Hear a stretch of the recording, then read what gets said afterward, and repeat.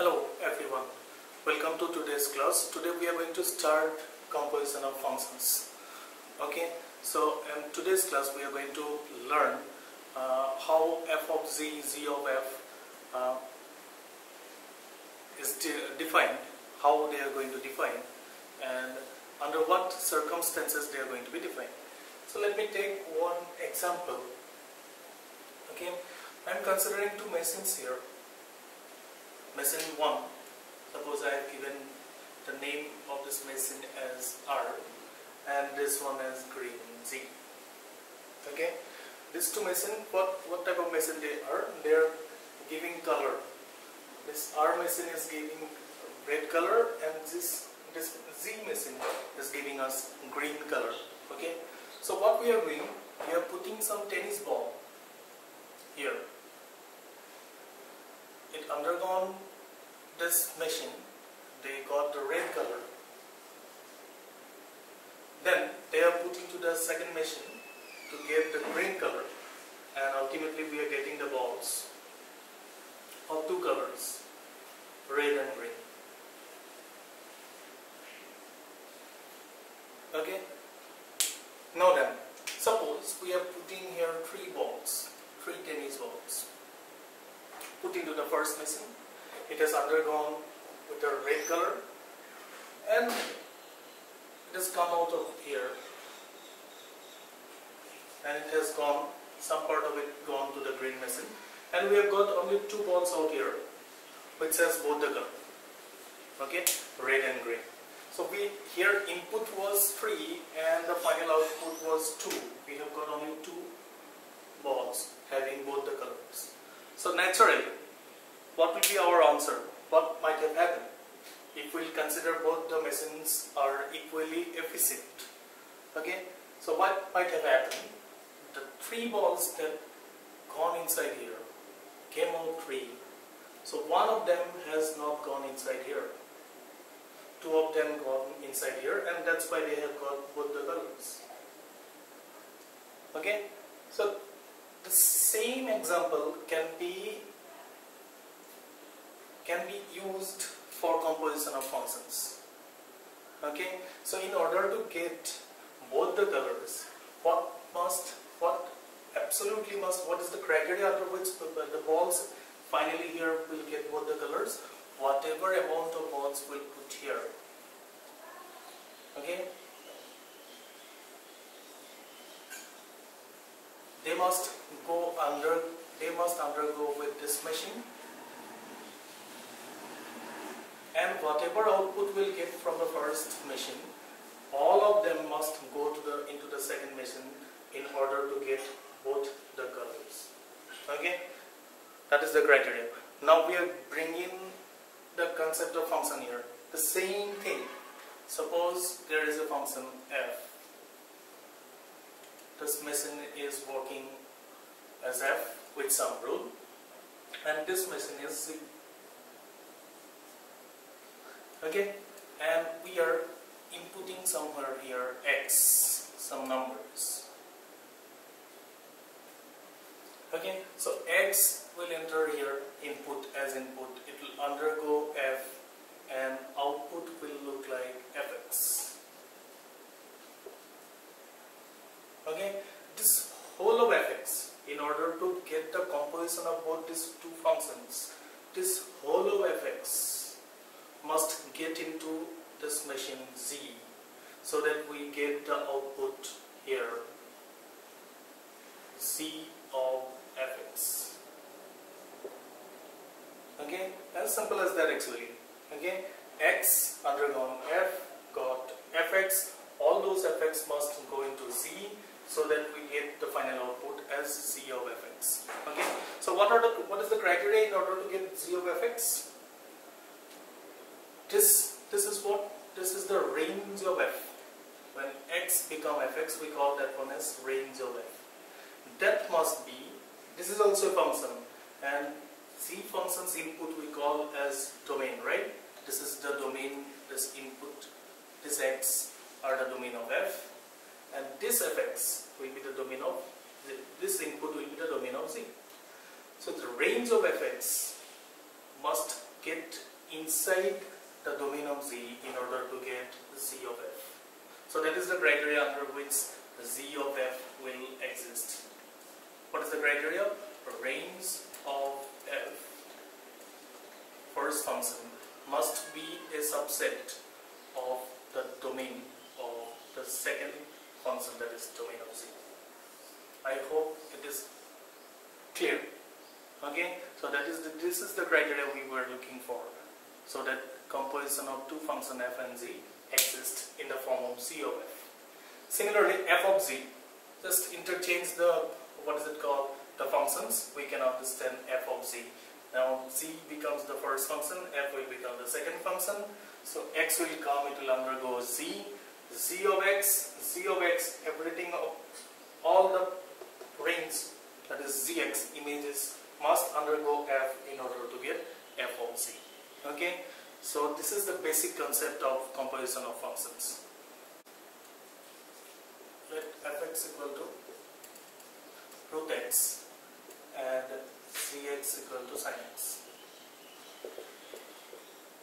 We have to find out f of z, z of f, f of f, g of z. Okay, so solution: 1 f of z, f of z, x is f of cx, f of cx is sin x. So f of sin x will be root over sin x. Again, go for the second one. Again, I hope you have understood f of z is f of z of x. F of zx is sin x. So sin x undergone f. What is the rule of fx? So square root of x. So square root of x is sin x here, square root of sin x. Number 2 is z of f x. And this one will be z of fx. So first x will undergo f. F is this. So z of root x. Then root x undergone z to get sine of root x. Okay. Then the third one, f of fx. F of fx. Here both the functions are f. First function is also f. Second function is also f. So first fx will be root x. Root x will undergo again f in order to that, so that we get square root of x. And the last one, z of zx. Z will undergo zx again. Zx is sin x. Sin x will undergo z to get sine of x. If fx equal to ln of x and zx equal to x square minus 1, we have to find the domain of f of z, z of f of f, and z of z. So we have to get the domain here. The solution goes like this. First, we will find out f of z. So f of zx. F of cx is x square minus 1. X square minus 1 undergo f, so will become ln of x square minus 1. Now, in order to get the domain of f of z, we have to ask ourselves under what condition this function exists. We know that logarithmic function exists only if x square minus 1 is strictly greater than 0. So x square is greater than 1, hence x is either less than minus 1 or x is greater than 1. That is, x belongs to minus infinity to minus 1 union 1 to infinity. So this is the domain of the first function. We'll go for the second one, z of fx. So first we'll find out z of fx. Fx is ln of x. ln of x will undergo z, so it will become ln x whole square minus 1. Now we have to ask ourselves, for what values of x this function is defined. So ln of x whole square minus 1. Here this x must be, ln x must be defined, has to be defined, right? So this x has to be greater than 0. So domain of z of f is 0 to infinity. Okay, yes, fx is 1 minus x if x is less than equal to 0, x squared if x is greater than 0, and the second function is defined as zx equal to minus x if x is less than 1, and 1 minus x if x is greater than equal to 1. We have to find out f of z and z of f. Okay, so we'll do one by one. First of all, we'll try to find out f of z. Okay, so in f of z, the first function is z. Okay, so z, f of z, so it will become 1 minus zx. Zx is less than equal to 0. From here, zx whole square. This one is nothing but f of zx if I am writing. So zx is undergoing f. So 1 minus zx. If zx, x is zx, zx is less than equal to 0. Zx whole square if zx is greater than 0. Now in order to go to the next step, see, now zx will come into exist. Now zx is defined in two intervals. So for this definition we will get two definitions, and for this second definition also we are going to get two definitions in that two intervals. Okay, so let us, after this we will be getting 1 minus zx, zx will come out of this, minus x if zx, that is minus x, is less than equal to 0, and x is strictly less than 1 from here, and 1 minus zx is minus x, 1 minus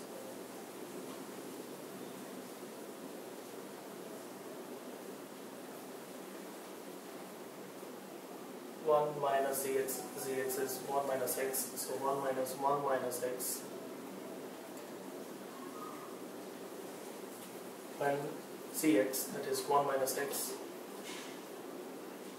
is less than equal to 0 from here, and x is, in this case, greater than equal to 1. Now I will come with the second definition of f. Zx squared, zx is minus x squared when zx, that is minus x, is greater than 0 and x is less than 1, the first case. In the second case, gx squared, gx is now 1 minus x, so 1 minus x whole square when zx, that is 1 minus x, is greater than 0 and x is greater than equal to 1. So we are in the final step. We get 1 plus x. If x is, minus x is less than equal to 0 means x is greater than equal to 0 and strictly less than 1. It is x belonging to greater than or equal to 0, less than 1. Then 1 minus or minus x, that is x, when x is greater than equal to 1 and x is greater than equal to 1, right? 1 minus x is less than equal to 1 means x will go there, so x is greater than equal to 1. So x belonging to greater than equal to 1, 1 to infinity. From here we'll get x squared. In the interval minus x greater than 0 means x is less than 0 and x is less than 1. The intersection is x is less than 0. So x belonging to minus infinity to 0 of n. And finally 1 minus x whole square.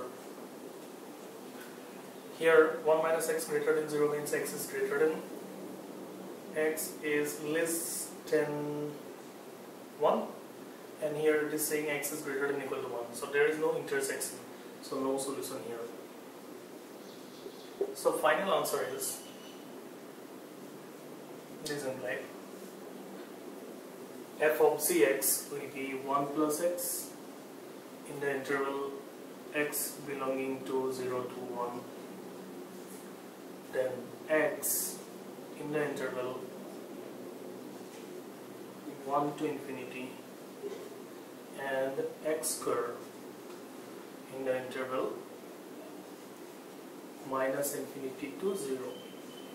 So this will be the answer. Okay, so if fx and gx are given like this, f of g will be this. Okay, so z of f is, I'm leaving this one as an exercise for you to do.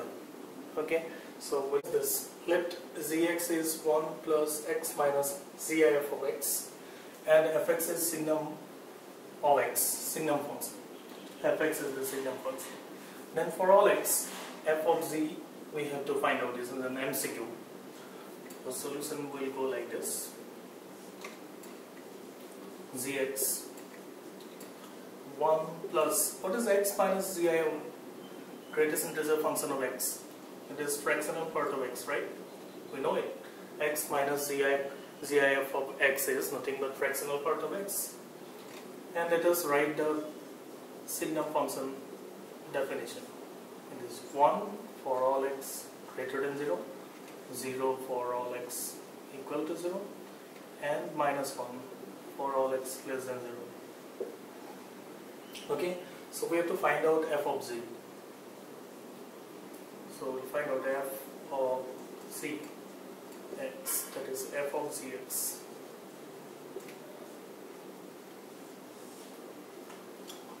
F undergo, z undergo f, so f in all the three intervals, these are the constant functions, so it will become 1 if x is gx here, gx is greater than 0, 0 if gx equal to 0, minus 1 if gx is less than 0. We'll put down the value, we'll write the function gx here now, in the next step. So 1, gx is this 1 plus fractional part of x greater than 0, 0 if 1 plus fractional part of x equal to 0, and minus 1 if 1 plus fractional part of x is less than 0. Now we have to analyze one thing. We know fractional part of x always lie between 0 to 1. Its range is 0 to 1, positive. Okay. Now we'll say this: 1 plus fractional part of x greater than 0. This is true for all x. Now fractional part of x is positive. We are adding 1 to it, so it will become always positive. So it is true. Here fractional part of x itself is positive. If we consider the lowest value also, it will become 0. So 0 plus 1 cannot be equal to 0. So this is wrong. It doesn't matter what value of x we take. Okay. Similarly, this one positive plus another positive quantity we are adding, it cannot be negative. So these two are wrong. So we are living with only this. So what we get? Finally, f of z equal to a constant function 1 for all x. Okay. So the answer to this question is B. So B is the correct answer. The question is, if fx equal to alpha x by x plus 1 for x is not equal to minus 1, then for what value or values of alpha is f of x is x. So we have been given 4 options and we have been asked to find a value of alpha, value or values of alpha. So we'll go for the solution and we'll try to get f of fx. F of fx. Fx undergo f, so we'll get alpha fx by fx plus 1. So alpha fx is alpha x by x plus 1. Fx is alpha x by x plus 1 plus 1. So upon calculation we will be getting alpha square x by alpha x plus 1 f of x, and this one is exactly given to be equal to x. F of x is given to be x. So upon cross multiplying we will be getting this as alpha square x is equal to alpha x square plus x square plus x. Again, so ultimately we will be getting x square alpha plus 1 minus, okay, plus, let me give it in plus 1 minus alpha square x is equal to 0. Okay, so from here alpha plus 1 will be common factor. X square plus 1 minus alpha into x is equal to 0.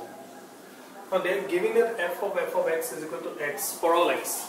So this is true for all x only if this alpha plus 1 has to be equal to 0. So this implies alpha plus 1 has to be equal to 0 means alpha equal to minus 1.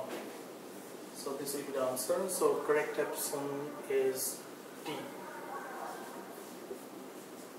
Okay? Okay. It was.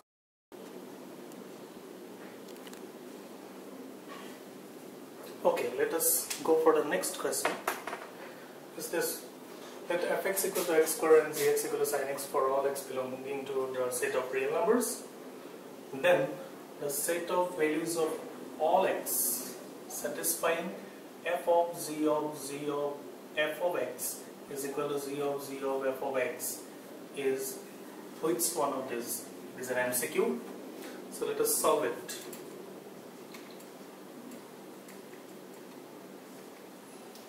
So basically they are giving me this 2. Also they are supplying what is f and z. So let us calculate left hand side and right hand side, both the compositions separately. So we'll find out this f of z of f of x. To get this, we'll start like this. The first function is f, then it will undergo z, then again it will undergo z, and finally it will undergo f. Okay, so fx is x square. So we are finding out basically f of z of f of x will be equal to fx is x square. It will undergo z.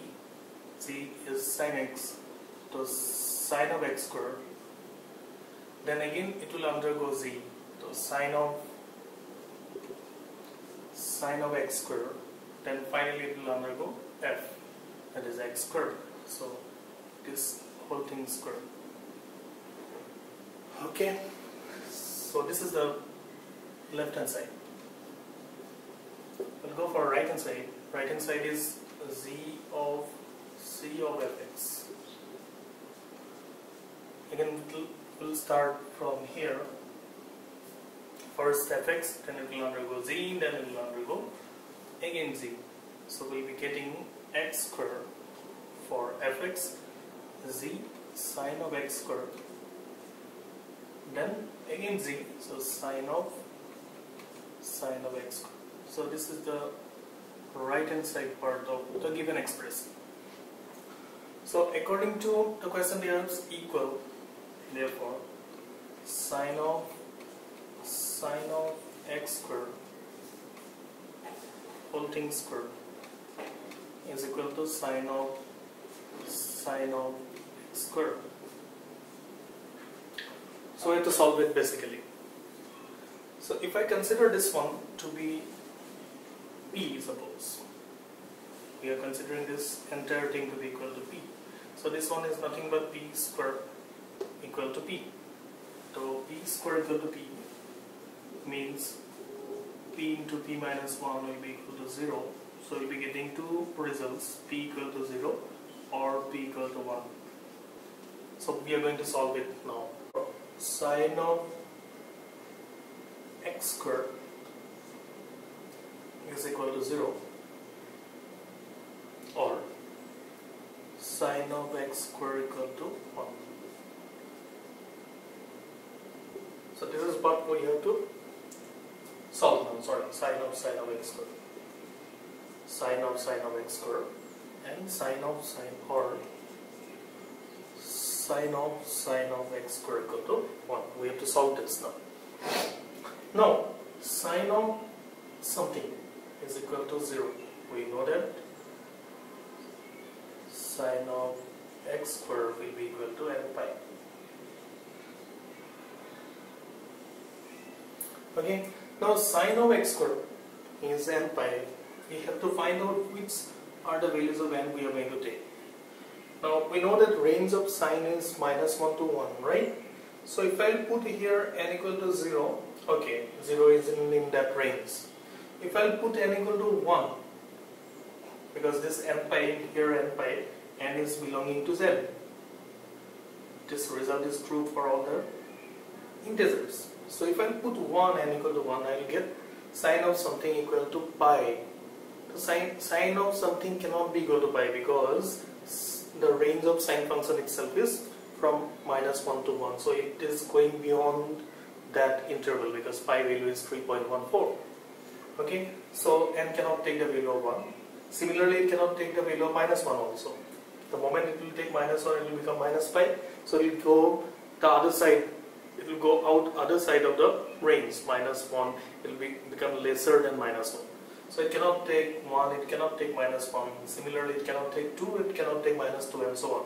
So only value this n can take is 0. So from there we'll get sine of x square